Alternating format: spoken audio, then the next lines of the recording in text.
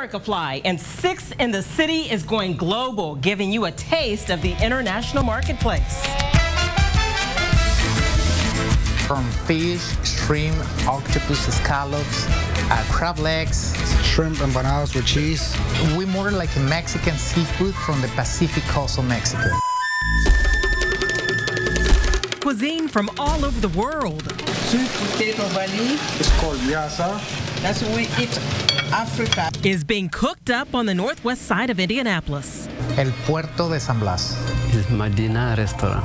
It's the international marketplace. It was the best place for this restaurant. A diverse 12-block corridor. All together in one area. Featuring a wide variety of ethnic restaurants. Chicken yassa, excellent. Offering a multicultural food experience. I'm able to expand my palate. I don't have to go very far. 20 restaurants have special meal deals for a 2-week Savor the International Marketplace event. You can try a lot of food for a little. Let's dig in.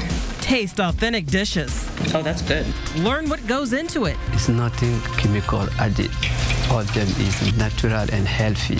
Get an all-around global experience. We want American people to know about our food, our value, our culture. The history alone of many of the restaurants is fascinating, and the food will leave you wanting more.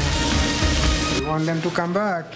The very first Savor the International Marketplace is underway right now and through October 15th.